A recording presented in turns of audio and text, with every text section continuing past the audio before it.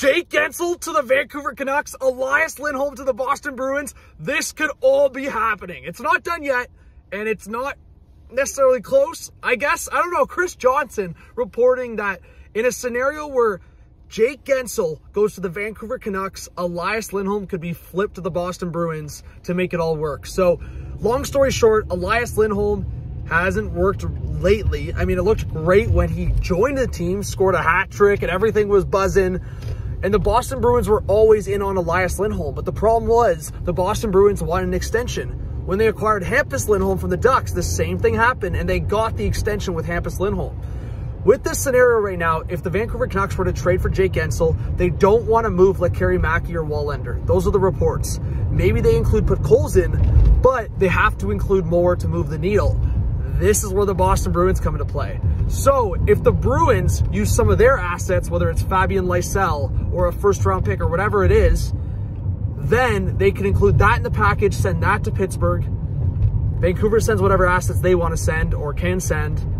Then Guentzel would go to Vancouver. Elias Lindholm would get flipped to Boston. Simple as that.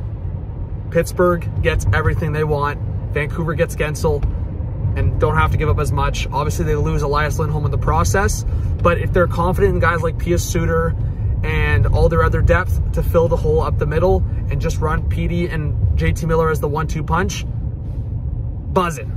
So give me your thoughts, guys. I think this is absolutely insane. I think if this scenario goes down, it's going to cause such a domino effect to the point where, one, we weren't expecting it, and two, the point where we've never seen. Because I think in a scenario where like that, it's going to probably show other teams that they can get more creative.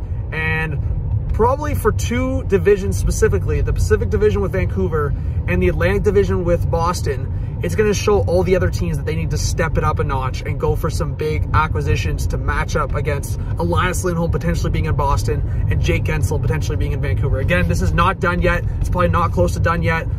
But then again, watch me post this video and it happens. So hit that subscribe button, like, notification bell, all that good stuff. I cannot believe we were talking about Elias Lindholm being flipped. I thought he was a Vancouver Canuck. I actually thought he could re-sign there, to be honest. I thought he liked it out west.